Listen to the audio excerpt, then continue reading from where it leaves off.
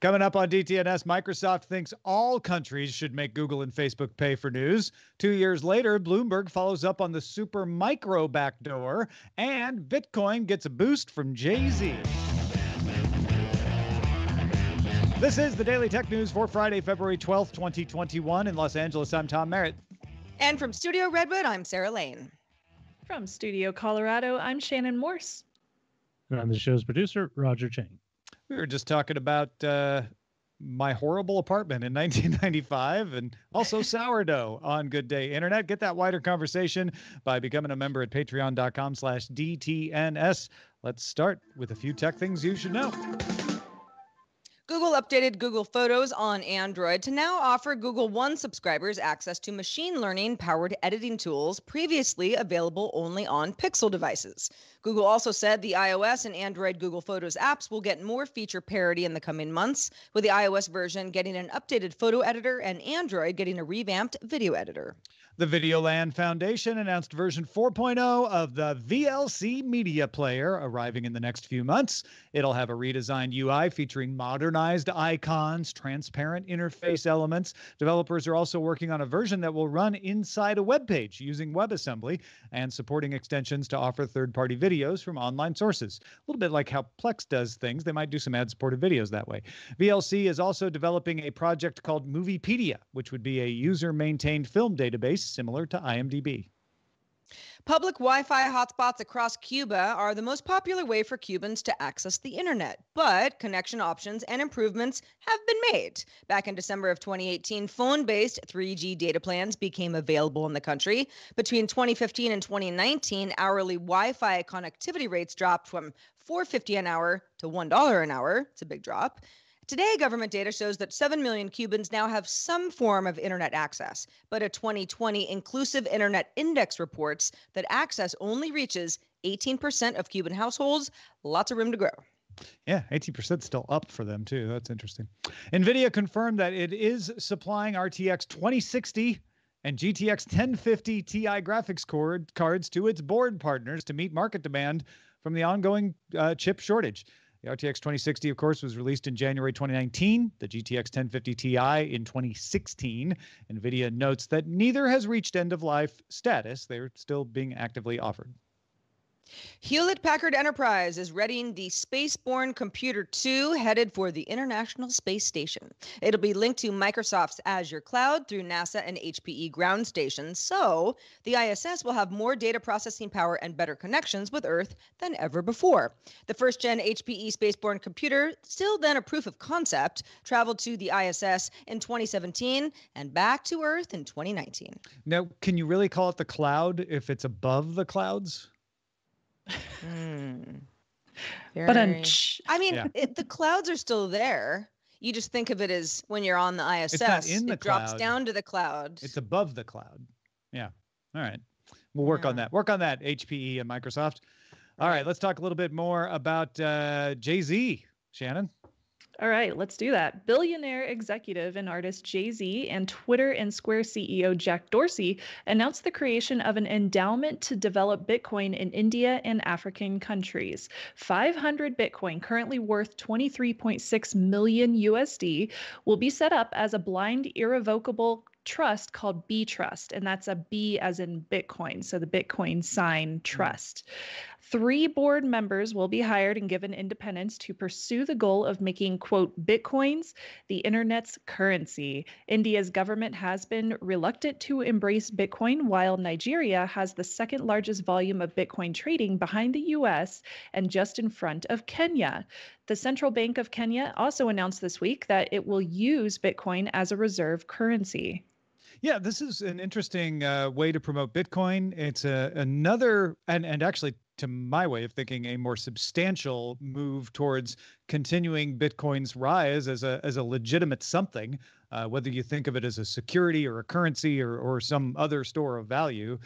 This is trying to promote that. And interesting that they are targeting both India and African countries, because as you mentioned, cryptocurrency is doing well in several African countries, not just Nigeria and Kenya, but being somewhat opposed in India. So this trust, again, not to be run by Jay-Z and Jack Dorsey, but to be endowed. So they're going to set it up and then it'll run itself after that. That's the idea of a blind irrevocable trust, just to try to promote its use. So to make its use better in the places where it's already active in Africa, and to try to get it to be accepted by working with the government of India. I think it's pretty cool. And given that, it has the backing of Jack Dorsey and Jay-Z, I feel like this is a very, very, it has the potential to be very successful in these countries, especially since they do have this, economic value for Bitcoin already kind of implemented in those areas, even though, like you said, what was it? India is kind of iffy about it. Yeah. India's internet economy is a little more advanced. The government meddles a little more in things as of late over the past couple of years. I know that the pandemic is sort of messing everyone's trajectories up, but Nigeria and Kenya particularly were shaping up to be the next place where we would see a lot of internet and tech-related innovation, just like China and Southeast Asia were that in the 90s, and we're seeing a lot of it even still in India. So, this is another way to try to continue that, to try to boost that innovation along. I think this is overall a good project and one that I'm going to pay attention to and see what comes of it. I have no idea if Jay-Z and Jack Dorsey are already, do business together or are just buds or both. I can see where a company like Square, this makes a lot of sense. In the future, Square will be completely involved in the development of Bitcoin and cryptocurrency in general. Jay-Z, I'm a little less clear about, but I know that for a variety of reasons, especially just in the last, month plus, a lot of folks who have a lot of money and have money to, play around with money making moves are more and more interested in this type of thing. And, he's got title. Yeah. I feel be involved somehow. I feel like the idea behind this is like what Kenya is doing with using Bitcoin as a reserve, is to encourage that. Bitcoin becomes a stable store of value that's transnational. The US dollar has kind of been that in the world economy for the past century or so. And I could see Bitcoin be kind of smoothing the transfer of value across lines, making transmitting of money and exchange of money smoother, and possibly sort of potentially becoming an international reserve of some sort, whether you consider it a security or some kind of stand-in for gold or something else. I don't know. It's way too early, but this is the kind of project that moves it along towards becoming something like that. Apple released its first AR experience for Apple TV Plus. One of its shows on Apple TV Plus is a show called For All Mankind. The app is called For All Mankind Time Capsule. It's available in the US now, was available last night, more regions to follow. And the app lets users interact with virtual objects that are set in the real world. The typical AR experience, and includes exclusive experiences for LiDAR if you've got an iPad Pro, iPhone 12 Pro, and iPhone 12 Pro Max, which I do not, but the app does work. You just get fewer cool features. I didn't know the difference. You interact with a box of items that are set in your location. So if you give it access to your camera, it'll be in your living room, right wherever you end up pointing the camera. From the perspective of a teenager that is a character in the show named Danny Stevens, who's the son of two astronauts. For All Mankind's new season premieres February 19th. So it is certainly a way to drum up interest for folks who either haven't seen the first season and want to get caught up, or are excited about the second season, or want to play with VR, or all of the above. I saw this headline last night and I was like, oh, neat. Let's see if this is fun on my phone, which is, a few years long in the tooth at this point. I've got an iPhone, but it's a 10s Max. And so I don't really know what would have been cooler with the LiDAR features because I simply don't have them, but I loved it. It was, downloaded, installed easily. And I have not seen the show. Tom, I think you said that you've seen the show, but I have not. I have, and yes. I'm doing it right now. And honestly, I'm kind of bored. I just want to watch the show.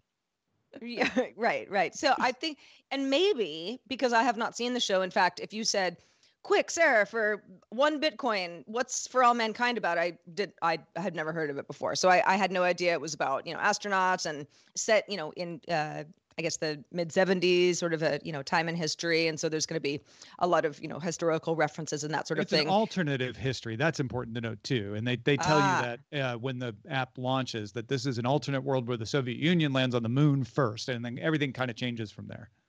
Yeah, I guess I saw. Yeah, I was sort of waiting to get to the AR stuff, so I predictably There was a lot of text at the beginning. I didn't read all of it either.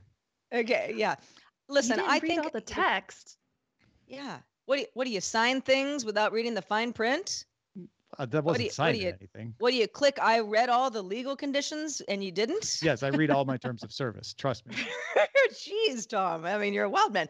Listen, I do not watch the show. I know a lot of people who listen to DTNS and are listening right now say, well, I don't have Apple TV Plus. So I mean, like, what good is this app for me? Well, maybe not much. If I don't watch the show, it was kind of a fun little experiment that didn't really take me anywhere. But I definitely got more interested in the show than I would have otherwise. And I think, and this is certainly not exclusive to iOS, it's, any device or platform that has AR features or VR features or, anything in that kind of category can capitalize on drumming up interest and promotion for other media.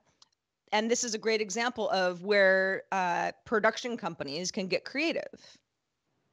Well, you've seen something similar with Google in their augmented reality, where they bring in like Mandalorian characters into their Google camera lens. So we've definitely seen similar experiences, but I like the fact that they have this whole app. And just like you, never seen the TV show, but now that I have Apple TV, I can actually try it out, or Apple TV Plus. I don't even know what it's called. And I've never heard of the show, but now I want to check it out because the app was really neat. Also, the folks that are going to write in and say, I can't believe you've never heard of the show, just don't write that in. Just because you've heard of it doesn't mean that everybody. I mean, trust me, I watch a lot of shows you haven't heard of, okay? Definitely. Right. Microsoft President Brad Smith told Axios the United States and other countries should consider adopting media rules similar to those being proposed by Australia, which might be great for Microsoft's Bing, which is not covered by Australia's proposed law. Australia believes there is a power imbalance between large platforms and news publishers that prevents a fair negotiation. That's why the law is targeted at Google and Facebook. They're not saying everybody should pay for news. They're saying if the power balance is out of whack to the point that news publishers can't use any leverage, then we have to have this law. Right now, the large platforms deemed to have a power imbalance are just Google and Facebook, but regulators have the power to add other platforms if they grow to qualify.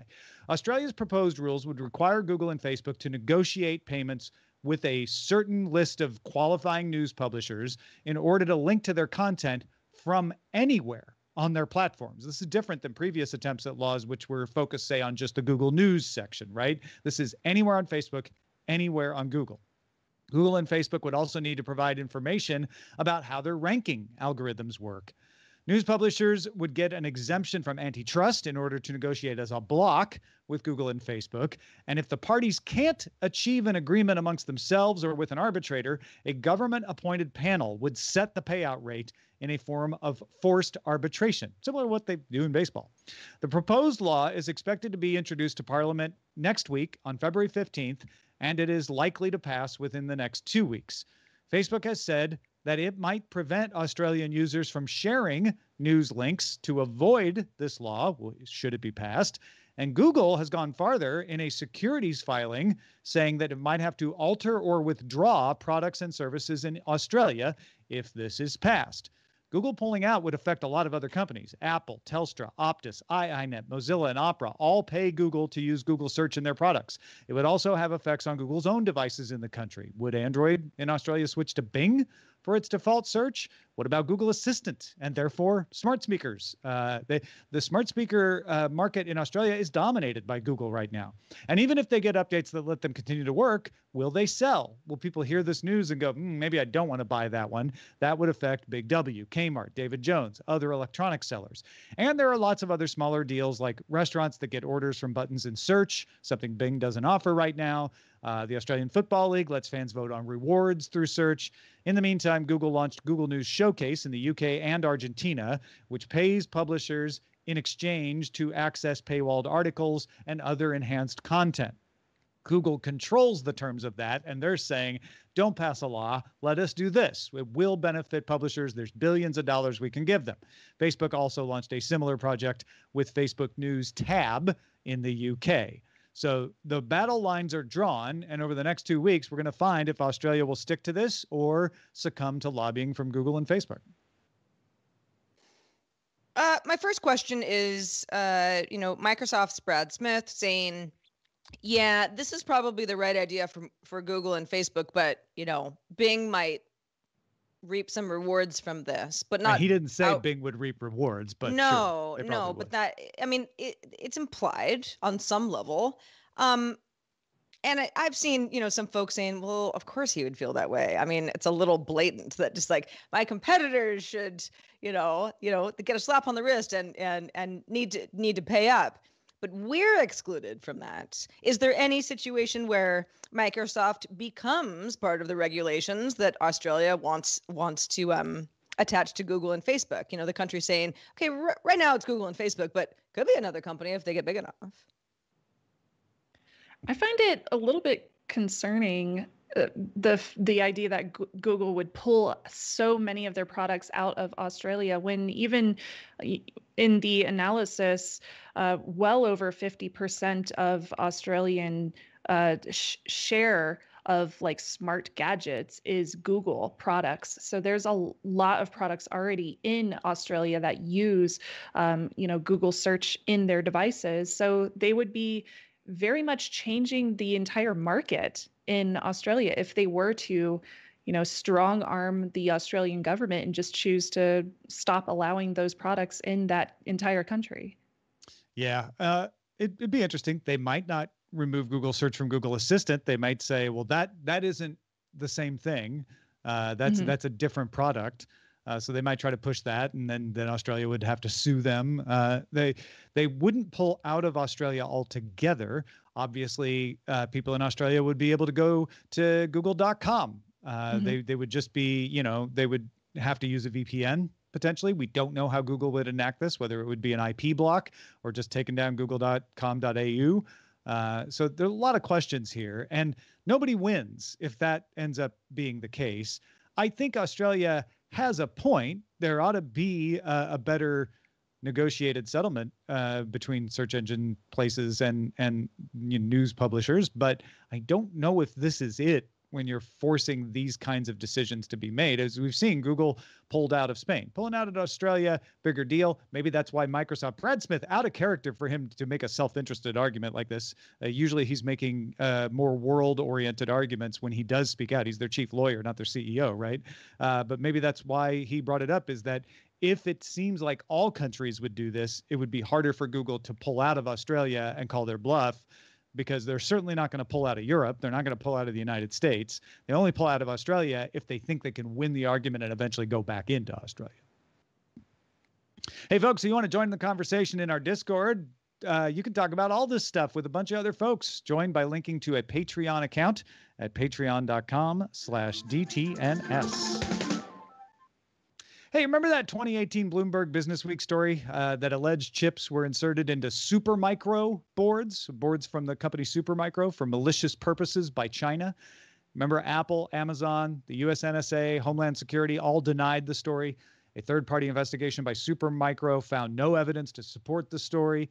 Bloomberg Business Week never backed down, never followed up, though, until now. This time, it's Bloomberg, not Bloomberg Business Week. Bloomberg's Jordan Robertson and Michael Riley with an in-depth follow-up on Supermicro with interviews from, again, more than 50 people in law enforcement, the military, Congress, intelligence agencies, and the private sector. They got more people to talk on the record. Bloomberg sources say that in 2010, the U.S. Department of Defense found that Supermicro servers in unclassified networks were sending network data, including a partial map of the unclassified network, to China. And here's where an explanation comes out in this story that wasn't in the previous one. Undetectable countermeasures were put in place, and the attack was allowed to continue to run in order to determine its aim. So it seems like if this is all true, what the intelligence agencies were doing is we don't want them to know that we know, which would be why they didn't tell any companies and kept it under wraps. In 2014, Intel found a Chinese group breached its network through a server that downloaded malware from Supermicro's update site alongside unaltered firmware. So this was a zip file attached to it. It was caught early and caused no data loss. In 2015, the FBI warned multiple companies that Chinese operatives had concealed backdoor code on a chip in manufacturers' servers. Each attack was kept quiet while U.S. agents tried to counter them and learn more about the capabilities behind them. Investigations started in 2012 when the FBI obtained FISA warrants, according to Bloomberg, to monitor the communications of some Supermicro employees, not executives, people down at the engineering level. And no Supermicro employee has been accused of wrongdoing. The company itself has never been told of the investigations or targeted. So again, they just wanted to find out what these guys were doing, who they were talking to. It was a bit of a honeypot. Bloomberg was unable to find out if the investigations are still ongoing and if they've ended, what conclusions they may have reached. Supermicro, of course, notes that federal agencies, including those said to be conducting the investigations, continue to buy Supermicro products. But all through this article, there's a lot of examples of, yeah, we left it on our official approved list, but for certain purposes, we don't let you buy Supermicro stuff. Also, what did the investigations find? Well, a little bit of tech is in this story. Initially, investigations determined that malicious instructions were embedded in the BIOS. So code in the startup order would load code that was hidden in unused memory into main memory, all before loading the operating system. That code only showed up in Supermicro servers.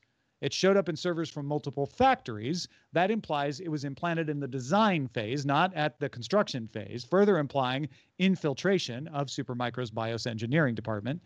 In 2014, the investigation did discover malicious chips, but they were in small batches of motherboards. Many Supermicro products did not have them. So the idea that we couldn't find one with the chip in it might be because of that. This was a targeted operation. Private companies and government agencies were briefed on these risks, but the risks were downplayed in the briefings, more of just don't use Supermicro for that. And we're not going to tell you why. They didn't share any technical details. Frank Filiuzzi, who was the FBI's assistant director for counterintelligence until 2012, told Bloomberg, "This is a don't let it happen to you moment for anyone in the tech sector supply chain," which would explain why sources might be talking to Bloomberg this time around. Is we want companies to know there's a danger. We still don't want China to know how much we know about them and what they're doing. This is like a lot of the investigations that I read about online where companies, they don't have enough of the technical information that they need in order to understand how they can do their own risk assessment on their own networks and determine if there is an actual exploit happening or if there is an actual vulnerability on their networks. They're just informed, hey, this thing is out there, so you might want to be careful, but there's no additional information. And they really need that in order to be able to do an investigation on their own machines and on their own networks. Yeah, it's where good security practice and good spycraft come into conflict. Finally, this article gave me an explanation of why we might not know, which we didn't have before, and why I was very frustrated with the Business Week article. This article says the reason we don't know is they were trying to keep China from knowing they had found them because they wanted to use that as a mine of information. Let's see what they do. That will tell us what they're after, which will tell us their priorities. We'll do some countermeasures to try to defend them from finding out too much. And that would be why everybody said, we don't know anything about this, because they were probably telling the truth. The intelligence agencies were keeping it from them. But like you said, Shannon, that's bad security practice. If your only goal is to defend the networks, you're leaving the networks vulnerable in order to try to gather information. If there was some kind of way that authorities could put businesses under an embargo while they're still under this investigation, but also give them enough information so that they could investigate any kind of potential vulnerabilities or flaws or backdoors, then that could definitely be a ways to protect the companies that are, purchasing Supermicro products. But it would also still give authorities the ability to continue this investigation without informing potential attackers that about the amount of information that they know. And I would guess the reason you're getting more people willing to talk on the record, maybe more people willing to share more information this time around, is because of SolarWinds.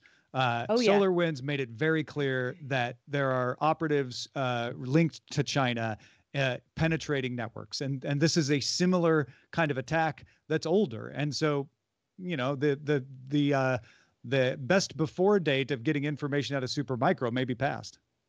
I've mentioned before, and I will totally mention it again, but SolarWinds is an excellent example of supply chain attacks. And this is the exact same thing in a different implementation, but it's still a supply chain attack in itself, in its essence.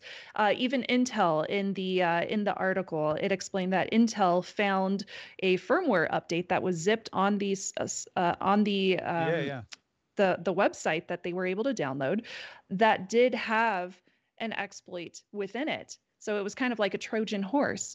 And in that way, there are many of these kind of attacks happening that are potentially going to be exploited on vendors, but not necessarily targeting those vendors. They're targeting the prospective originator for the firmware instead of all the potential clients that they work with. So these supply chain attacks have been around for a decade easily. And this is just one of the many examples that we get to see.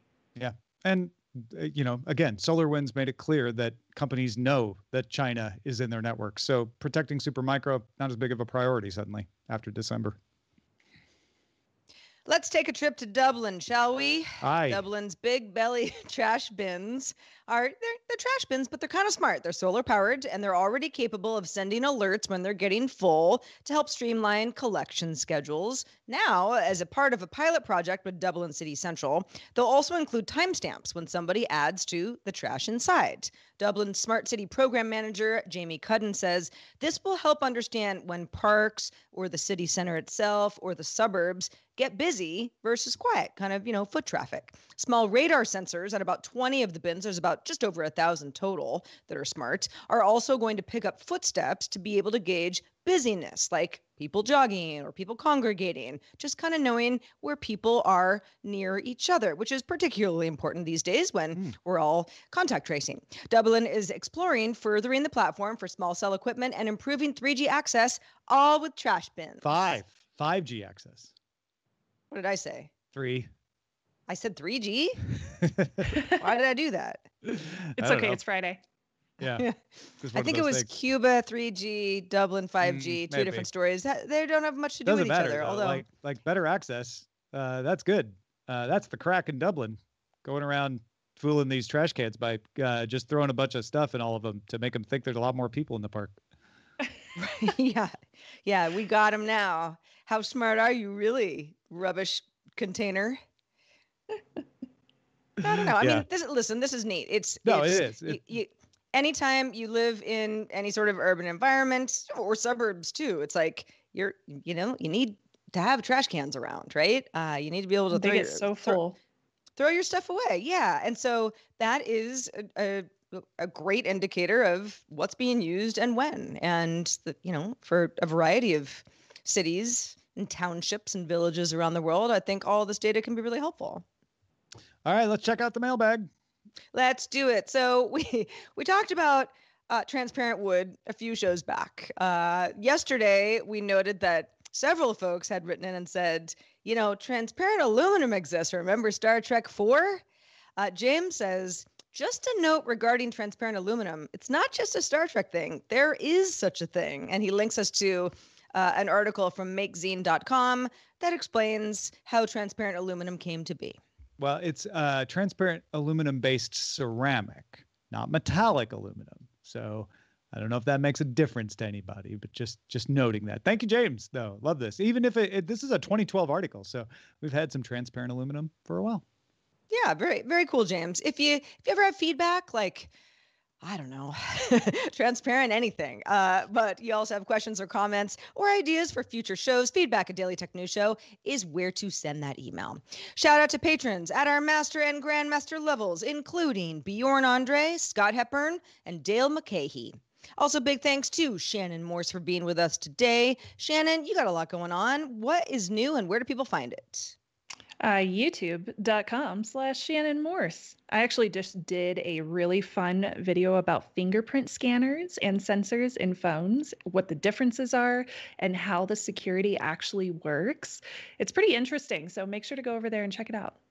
Excellent. Also, we're very excited that the first episode of Noticias Tecnología Express is up.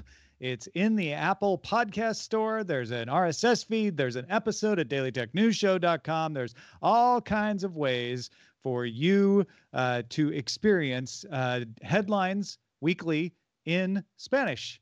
So go check it out, dailytechnewsshow.com/NTX. It's not hosted by me. It's hosted by Dan Campos.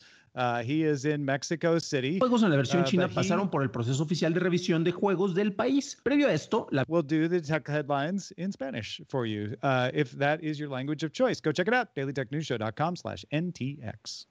We are live Monday through Friday at 4:30 p.m. Eastern, 21:30 UTC. Find out more at dailytechnewsshow.com/live. Bookmark it, then you'll never forget. We're out Monday for the U.S. President's Day holiday, but we'll be back on Tuesday. Rich Stroffolino will be filling in for Tom. Don't miss it. See you then. Go James K. Polk. This show is part of the Frog Pants Network. Get more at frogpants.com. Diamond Club hopes you have enjoyed this program.